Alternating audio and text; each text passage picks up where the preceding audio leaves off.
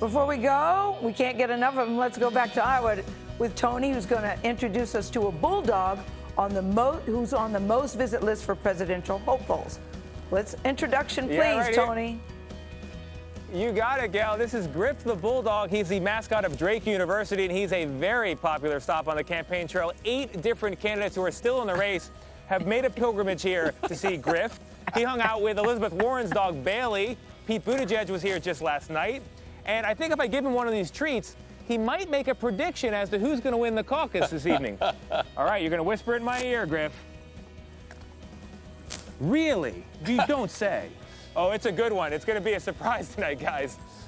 Griff looks a little sad that all the excitement is about to end in Iowa. I was going to say, Griff looks like Griff, he's so over it. Now he's just showing you his butt because he's had enough. Goodbye, CBS. That's what Griff is saying to us.